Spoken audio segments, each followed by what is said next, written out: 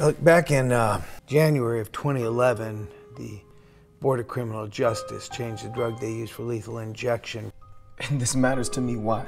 Well, it matters because the last guy that they tried to put down using this combination of drugs, it took him 25 minutes to die.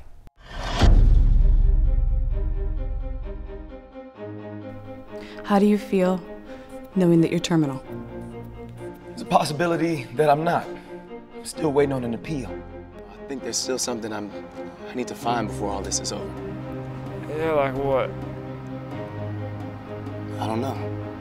Man, most people these days, they know there's nothing after this. Heaven, paradise, whatever you want to call it. If people weren't scared of going to hell, you don't think the whole world would be in prison right now?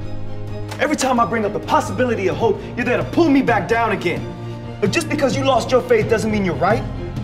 What if there's something to all of this? What if there's not?